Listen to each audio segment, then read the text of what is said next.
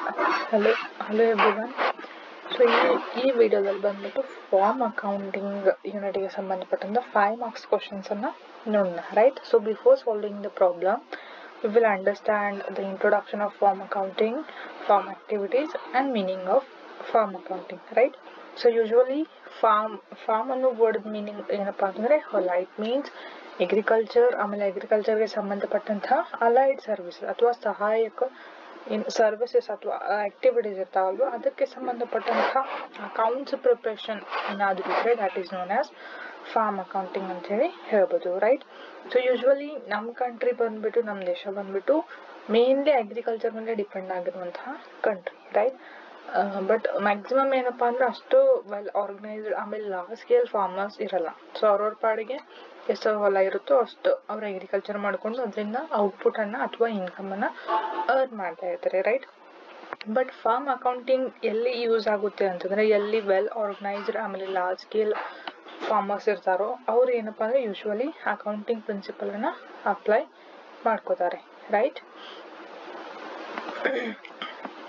Then see here, the well organized and large scale firm can maintain the accounts adopting the principle of double entry so that it will be possible to prepare the final accounts to ascertain financial state of affairs of their firm activities, right? So usually ನಮ್ಮ ಕಂಟ್ರಿಲಿ ಯಾರು well organised ಆಮೇಲೆ large scale farmers ಇರ್ತಾರೋ ಅವರು double entry system ಅನ್ನ apply ಮಾಡಿಕೊಂಡು so form activities ಇಂದ ಏನೇನು earn ಮಾಡಿದ್ರು ಅದ್ರ ಫೈನಾನ್ಷಿಯಲ್ ಕಂಡೀಷನ್ ಯಾವ ತರ ಇದೆ ಅಂತ ಹೇಳಿ ಫೈಂಡ್ ಔಟ್ ಮಾಡೋದಕ್ಕೆ ಫಾರ್ಮ್ ಅಕೌಂಟಿಂಗ್ ಅನ್ನ ಯೂಸ್ ಮಾಡ್ತಾರೆ, right? They can ascertain the financial state of affairs of their entire form. Okay, so ಅವ್ರ ಅಲಾಂಗ್ ವಿತ್ ಅವ್ರ ಎಷ್ಟು ಫಾರ್ಮ್ ಆಕ್ಟಿವಿಟೀಸ್ ಎಂಟೈರ್ ಆಕ್ಟಿವಿಟೀಸ್ ಕೂಡ ಅವರು ಫೈನಾನ್ಷಿಯಲ್ ಸ್ಟೇಟ್ಮೆಂಟ್ ಅನ್ನ ಪ್ರಿಪೇರ್ ಮಾಡ್ಬೋದು.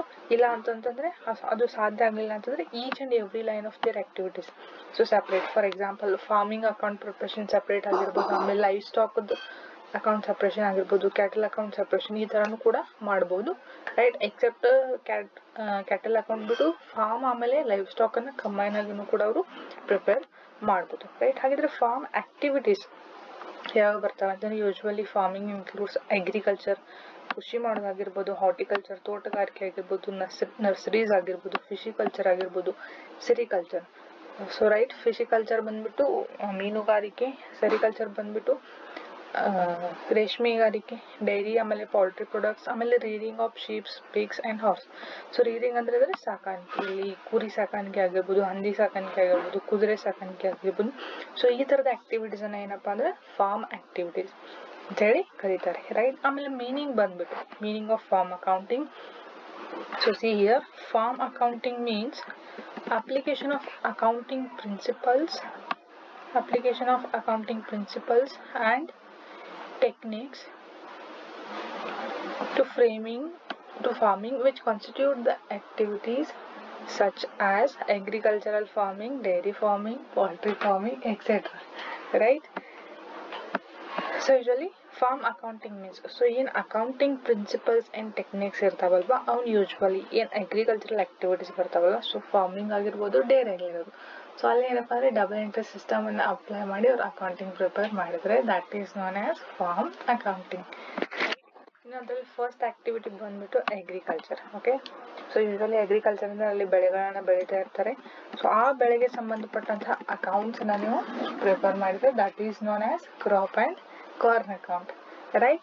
So see here, many a time crops and corn account of all the field is prepared separately to find out the profit or loss of each crop. Okay, ee question na 2 marks ಕೇಳ್ತಾರೆ. That is why the crop and corn account is prepared separately. So the answer ಬಂದ್ಬಿಟ್ಟು see here, crop and corn account of all the fields is prepared separately to find out the profit or loss of each crop, right?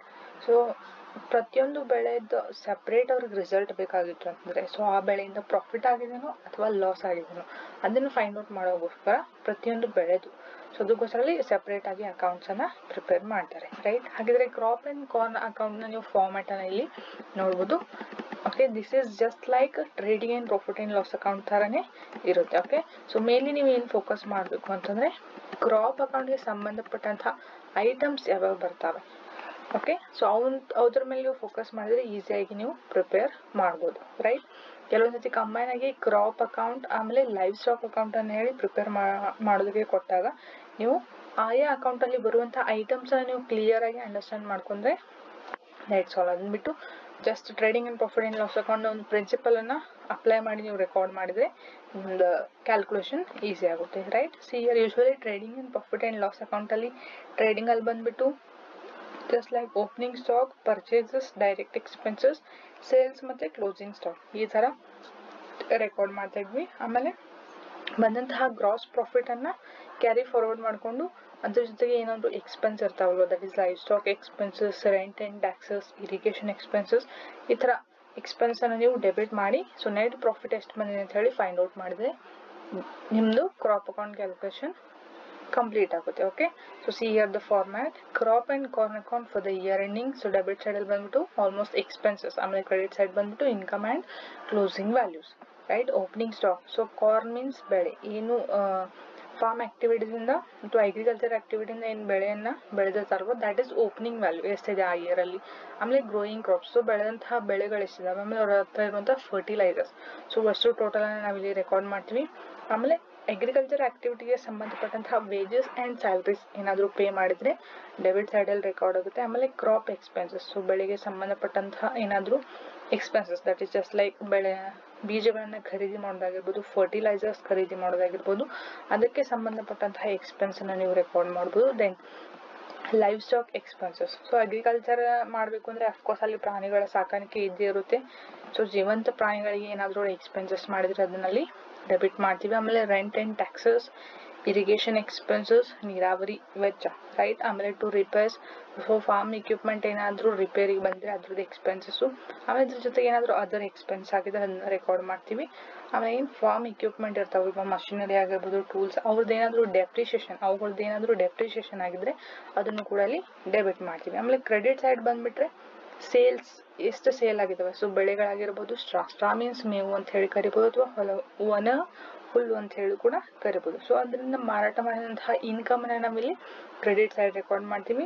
ಆಮೇಲೆ drawing ಬಂದ್ಬಿಟ್ಟು usually ಆ ಥರ ಬಿಸ್ನೆಸ್ಸಲ್ಲಿ ಒಬ್ಬ partner ಅಥವಾ business men personal ಯೂಸ್ಗೆ ಹಣವನ್ನು use ಮಾಡ್ತಾನೋ so same. So ಇಲ್ಲೂ ಕೂಡ ಫಾರ್ಮರ್ ಏನಪ್ಪ ಅಂದರೆ ತನ್ನ ಸ್ವಂತ ಜೀವನಕ್ಕೆ ಏನು ಮಾಡ್ತಾನೆ ಅಂದರೆ ಕಾರ್ನ್ಸ್ ಯೂಸ್ಡ್ ಬೈ ಓನರ್, ಸ್ವಂತ ಜೀವನಕ್ಕೆ ಏನಾದರೂ ಕಾಳುಗಳನ್ನು ಯೂಸ್ ಮಾಡಿದ್ರೆ ಇಲ್ಲಿ ಯೂಶ್ವಲಿ ಡ್ರಾಯಿಂಗ್ ಅಂತ ಹೇಳಿ ಕರೀತಾರೆ. ಅದನ್ನ ಕ್ರೆಡಿಟ್ ಸೈಡ್ ರೆಕಾರ್ಡ್ ಮಾಡ್ತೀವಿ, that is by drawings corn used by the owner. Okay, ಆಮೇಲೆ ಕ್ಲೋಸಿಂಗ್ ಸ್ಟಾಕ್ ಬಂದ್ಬಿಟ್ಟು corn, growing crops, fertiliser. So ಇವನೇನಪ್ಪ ಅಂದರೆ ಯೂಶ್ವಲಿ ಕ್ಲೋಸಿಂಗ್ ಸ್ಟಾಕ್ ವ್ಯಾಲ್ಯೂಗಳನ್ನ ನೀವಿಲ್ಲಿ ರೆಕಾರ್ಡ್ ಮಾಡಿದರೆ ನಿಮ್ಮದು ಫಾರ್ಮ್ಯಾಟ್ ಮುಗಿಯುತ್ತೆ. ಈ ಥರ ನೀವು ಫಾರ್ಮ್ಯಾಟನ್ನು ಫಾಲೋ ಮಾಡಿಕೊಂಡು ಕೊಟ್ಟಂತಹ ಕ್ವಶನ್ಸನ್ನು ರೆಕಾರ್ಡ್ ಮಾಡಿದರೆ you get gross and net profit from the crop and corn account. Okay, this is format. And see here one problem, that is from the following particulars of Highland Farm prepare the crops and corn account for the year ending 31/3/2014. Okay, 31/3/2014 year ಎಂಡಿಗೆ ಸಂಬಂಧಪಟ್ಟಂತ ಇನ್ಫಾರ್ಮೇಷನ್ಸ್ನ ಕೊಟ್ಟಿದ್ದಾರೆ, right. So C year mainly ಅವರು crop and corn account ಅಂತ ಹೇಳಿ direct ಆಗಿ mention ಮಾಡಿದ್ದಾರೆ, right. Accounts ಅನ್ನ prepare ಮಾಡುವಾಗ usually 5 ಮಾರ್ಕ್ಸ್ಗೆ live stock account ಇದ್ರೆ ಲೈವ್ ಸ್ಟಾಕ್, ಆಮೇಲೆ ಕ್ರಾಪ್ ಅಂಡ್ ಕಾರ್ನ್ ಅಕೌಂಟ್ ಇದ್ರೆ ಆ ಅಕೌಂಟ್ ಅನ್ನು ಅವರು ಕ್ವಶನ್ ಅಲ್ಲಿ ಮೆನ್ಷನ್ ಮಾಡಿರ್ತಾರೆ, ರೈಟ್. ಕ್ಲಿಯರ್ ಆಯ್ತು ಯಾವ ಅಕೌಂಟ್ ನಲ್ಲಿ ಪ್ರಿಪೇರ್ ಮಾಡಬೇಕು ಅಂತ ಹೇಳಿ. ಆಮೇಲೆ ನೆಕ್ಸ್ಟ್ ಅದರ ಇನ್ಫಾರ್ಮೇಶನ್ ನೋಡಿಲಿ, stock on 1/4/2013 day, right. C here the date, year ending ಹೇಳಿದ್ರು 31/3/2014. ಹಾಗಿದ್ರೆ ಓಪನಿಂಗ್ ಇಯರ್ ಡೇಟ್ ಬಂದ್ಬಿಟ್ಟು 1/4/2013. ಹಾಗಾದ್ರೆ ಇಲ್ಲಿ ಕೊಟ್ಟಂತಹ ವಸ್ತು ಇನ್ಫಾರ್ಮೇಶನ್ ಓಪನಿಂಗ್ ವ್ಯಾಲ್ಯೂಸ್, ರೈಟ್. ಆಮೇಲೆ ಸ್ಟಾಕ್ ಆನ್ 31/3/2014 ಇಲ್ಲಿ ಕೊಟ್ಟಿರುವಂತಹ informations closing values. It means ಇಲ್ಲಿ ಕ್ಲಿಯರ್ ಆಯಿತು ಇದು ಓಪನಿಂಗ್ ಸ್ಟಾಕ್, ಆಮೇಲೆ ಇದು ಕ್ಲೋಸಿಂಗ್ ಸ್ಟಾಕ್ ಐಟಮ್ಸ್ ಅಂತ ಹೇಳಿ. ಆಮೇಲೆ ಇದು ಬಿಟ್ಟರೆ ನೆಕ್ಸ್ಟ್ ಬಂದ್ಬಿಟ್ಟು ವಸ್ತು ಎಕ್ಸ್ಪೆನ್ಸಸ್ ಬರ್ತವೆ, ಕ್ರಾಪ್ ಎಕ್ಸ್ಪೆನ್ಸಸ್ ಇಂದ ಹಿಡಿದು, ರೈಟ್. ಅದು ನೋಡಿ, ಕಾರ್ನ್ ಓಪನಿಂಗ್ ವ್ಯಾಲ್ಯೂ ಬಂದ್ಬಿಟ್ಟು 30,000 ಇದೆ, ಗ್ರೋಯಿಂಗ್ ಕ್ರಾಪ್ಸ್ ಬಂದ್ಬಿಟ್ಟು 17,000, ಫರ್ಟಿಲೈಸರ್ಸ್ ಬಂದ್ಬಿಟ್ಟು 3,000, ಆಮೇಲೆ ಸೇಲ್ಸ್ ಬಂದ್ಬಿಟ್ಟು ಕಾರ್ನ್ 50,000 ಸ್ಟ್ರಾ 10,000 ರೈಟ್. ಸೊ ಇದು ಸೇಲ್ಸ್ ಅಲ್ಲಿ ರೆಕಾರ್ಡ್ ಮಾಡ್ತೀವಿ, ಇದು ಓಪನಿಂಗ್ ಸ್ಟಾಕ್ ಅಲ್ಲ ರೈಟ್. ಇಲ್ಲಿವರೆಗೂ ಮಾತ್ರ ಓಪನಿಂಗ್ ಸ್ಟಾಕ್ ವ್ಯಾಲ್ಯೂಸ್. ಆಮೇಲೆ ಕ್ಲೋಸಿಂಗ್ ಸ್ಟಾಕ್ ಬಂದ್ಬಿಟ್ಟು ಕಾರ್ನ್ 15,000 ಕೊಟ್ಟಿದ್ದಾರೆ, ಗ್ರೋಯಿಂಗ್ ಸ್ಟಾಕ್ ಬಂದ್ಬಿಟ್ಟು ಕ್ರಾಪ್ಸ್ ಬಂದ್ಬಿಟ್ಟು 4,500, ಆಮೇಲೆ ಫರ್ಟಿಲೈಸರ್ಸ್ ಬಂದ್ಬಿಟ್ಟು 5,000. Remaining sales corn 50,000 straw 10,000, crop expense seeds ಆಮೇಲೆ ಫರ್ಟಿಲೈಸರ್ ವ್ಯಾಲ್ಯೂ ಕೊಡ್ತಾರೆ, wages and salaries, farm house expenses, repairs to machinery and equipment, depreciation to machinery and equipment, crop and corn. So see here, this is important. So crop and corn amount alli 8,000 rupees ಏನು ಮಾಡಿದ್ದಾರೆ ಅಂತಂದ್ರೆ ಅವರು grown in the crops and corn section was used for feeding the livestock of the livestock section during the year, and corn worth rupees 2,000 was consumed by the proprietor for his household. Okay, ಇಲ್ಲಿ ಎರಡು statement ಅನ್ನ ಕೊಟ್ಟಿದ್ದಾರೆ. That is 8,000 amount ಅನ್ನ life stock ಸೆಕ್ಷನ್ಗೆ use ಮಾಡಿದ್ದು, ಆಮೇಲೆ 2,000 amount ಅನ್ನ personal ಯೂಸ್ಗೆ use ಮಾಡಿದ್ದು right. So ಇವು ಎರಡು ವ್ಯಾಲ್ಯೂವನ್ನ ಸ್ವಲ್ಪ ಸೀರಿಯಸ್ ಆಗಿ ಕನ್ಸಿಡರ್ ಮಾಡಿ ನಾವು ರೆಕಾರ್ಡ್ ಮಾಡಬೇಕಾಗುತ್ತೆ. ಓಕೆ, ಸೊ 2,000 ಅಮೌಂಟ್ ನೋಡಿಲಿ ತಮ್ಮ ಪರ್ಸನಲ್ ಯೂಸ್ಗೆ ಕನ್ಸ್ಯೂಮ್ ಮಾಡಿದ್ದಾನೆ proprietor. Okay, this is nothing but drawing ಅನ್ನ ನಾವು ಕ್ರೆಡಿಟ್ ಸೈಡ್ ಅಲ್ಲಿ ರೆಕಾರ್ಡ್ ಮಾಡ್ತೀವಿ. ಓಕೆ, ಅದರಲ್ಲಿ 8,000 ಅಮೌಂಟ್ ಬಂದ್ಬಿಟ್ಟು ಇಲ್ಲಿ ಸೆಕ್ಷನ್ ಅಥವಾ ಇಲ್ಲಿ ಲೈವ್ ಸ್ಟಾಕ್ ಅಕೌಂಟ್ ಅಲ್ಲಿ ರೆಕಾರ್ಡ್ ಮಾಡಿದ್ದಾರೆ ಅಂತ ಹೇಳಿದ್ದಾರೆ. ಓಕೆ, ಸೊ ಅವ್ರು ಏನ್ ಹೇಳಿದ್ದಾರೆ ಅಂತಂದ್ರೆ ಕ್ರಾಪ್ ಅಂಡ್ ಕಾರ್ನ್ ಅಲ್ಲಿ ಇರುವಂತಹ 8,000 ವ್ಯಾಲ್ಯೂಡ್ ಬೆಳೆಯನ್ನ ಲೈವ್ ಸ್ಟಾಕ್ಗೆ ಯೂಸ್ ಮಾಡಿದ್ದಾರೆ. ಇಲ್ಲಿ ಡಿಪಾರ್ಟ್ಮೆಂಟಲ್ ಎಕ್ಸ್ಚೇಂಜ್ ಆಯ್ತು ರೈಟ್. ಸೊ ಡಿಪಾರ್ಟ್ಮೆಂಟಲ್ ಎಕ್ಸ್ಚೇಂಜ್ ಆದಾಗ ಯಾವ ತರ ಎಂಟ್ರಿ ಮಾಡ್ತೀವಿ ಅನ್ನೋದನ್ನ ಕೇರ್ಫುಲ್ ಆಗಿ ನೀವು ಅಬ್ಸರ್ವ್ ಮಾಡಿ ರೆಕಾರ್ಡ್ ಮಾಡಿದ್ರೆ nothing is difficult in this problem right. ಹಾಗಾದ್ರೆ ಬಿಗಿನಿಂಗ್ ಇಂದ ನೋಡಿ, crop and corn account for the year ending 31st 2014 debit credit right. So opening stock ನೋಡಿ, ಇಲ್ಲಿ ಕಾರ್ನ್ 30,000 ಇದೆ, ಗ್ರೋಯಿಂಗ್ ಕ್ರಾಪ್ಸ್ 17,000 ಇದೆ, ಆಮೇಲೆ ಫರ್ಟಿಲೈಸರ್ಸ್ ಬಂದ್ಬಿಟ್ಟು 3,000. ಇಲ್ಲಿ ಇನ್ಫಾರ್ಮೇಶನ್ ಕೊಟ್ಟಿದ್ದಾರೆ ಅಂತಂದ್ರೆ ಅವರು corn growing crops fertilisers. So ಮೂರು ಅಮೌಂಟ್ ಅನ್ನ ನಾವಿಲ್ಲಿ ರೆಕಾರ್ಡ್ ಮಾಡಿದ್ವಿ ರೈಟ್.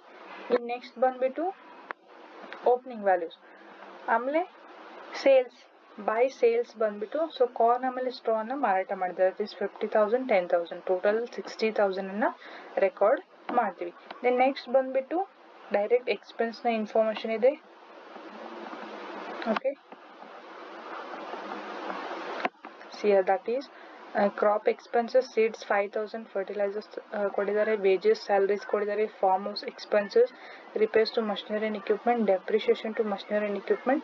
ಸೊ ಅಷ್ಟು ಎಕ್ಸ್ಪೆನ್ಸ್ ಬರ್ತವೆ, ಅಷ್ಟು ನಾವು ಡೆಬಿಟ್ ಸೈಡ್ ಅಲ್ಲಿ ರೆಕಾರ್ಡ್ ಮಾಡ್ತೀವಿ. Okay, see here wages and salaries 25,000, farm house expenses 16,000, crop expenses seeds fertilizers 3,000, repairs to machinery and equipment 2,000, and depreciation on machinery and equipment 4,000. Okay, ಇಷ್ಟು ಅಷ್ಟು expense ಅನ್ನ debit side ಅಲ್ಲಿ record ಮಾಡ್ತೀವಿ. ಇನ್ನು credit side ಅಲ್ಲಿ already sales record ಆಗಿದೆ. In second very important item ಬಂದ್ಬಿಟ್ಟು drawings. So 2,000 ಏನಪ್ಪಾ ಅಂತಂದ್ರೆ ಪ್ರೊಪ್ರೈಟರ್ ತನ್ನ ಪರ್ಸನಲ್ ಯೂಸ್ಗೆ ಯೂಸ್ ಮಾಡಿರೋದ್ರಿಂದ by drawings corn used by the owner, that is 2,000 ನ ರೆಕಾರ್ಡ್ ಮಾಡ್ತೀವಿ ರೈಟ್. ಇನ್ನು ಕ್ಲೋಸಿಂಗ್ ವ್ಯಾಲ್ಯೂಸ್ ಅನ್ನ ಕೊಟ್ಟಿದ್ದಾರೆ, ಕಾರ್ನ್ ಗ್ರೋಯಿಂಗ್ ಕ್ರಾಪ್ಸ್ ಫರ್ಟಿಲೈಸರ್ ಕೊಟ್ಟಿದ್ದಾರೆ. ಆ ಮೂರು ಐಟಮ್ ನಲ್ಲಿ ಲಾಸ್ಟ್ ಗೆ ರೆಕಾರ್ಡ್ ಮಾಡ್ತೀವಿ, ದಟ್ ಇಸ್ 22,000 ಟೋಟಲ್ ಬರುತ್ತೆ ರೈಟ್. ಇನ್ನು ವೆರಿ ಇಂಪಾರ್ಟೆಂಟ್ ಬಂದ್ಬಿಟ್ಟು live stock section. Okay, crop and corn worth ಏನ್ 8,000 ಅಮೌಂಟ್ ಇದೆ ಅಲ್ವಾ, ಅದನ್ನ ಲೈವ್ ಸ್ಟಾಕ್ ಸೆಕ್ಷನ್ಗೆ ಯೂಸ್ ಮಾಡಿದ್ದಾರೆ. ಅಂದ್ರೆ ಕೆಲವೊಂದಿಷ್ಟು ಬೆಳೆಗಳನ್ನ ಇಲ್ಲಿ ದನಕರುಗಳಿಗೆ ಯೂಸ್ ಮಾಡಿದ್ದಾರೆ. ಸೊ ಅಂತಹ ಸಂದರ್ಭದಲ್ಲಿ ಕ್ರಾಪ್ ಅಕೌಂಟ್ ಅಲ್ಲಿ ಲೈವ್ ಸ್ಟಾಕ್ ಸೆಕ್ಷನ್ ಅನ್ನ ಕ್ರೆಡಿಟ್ ಸೈಡ್ ಅಲ್ಲಿ ರೆಕಾರ್ಡ್ ಮಾಡ್ತೀವಿ.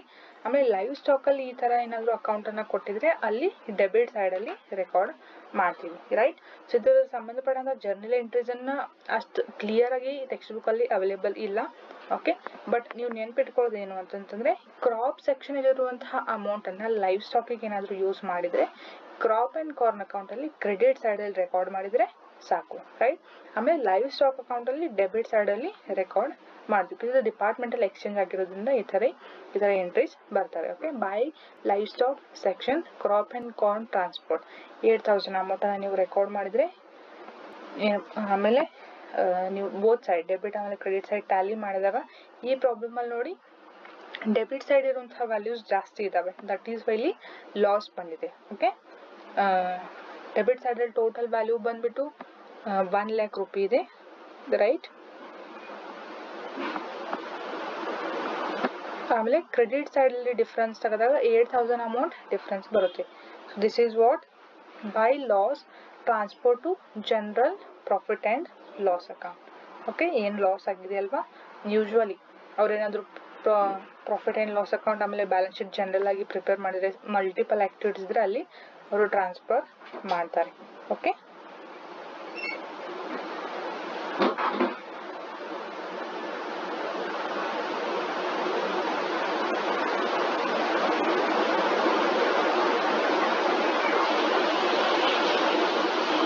so this is the video for the introduction of farm accounting and activities and format of crop and corn account and one simple problem on crop and corn account, right?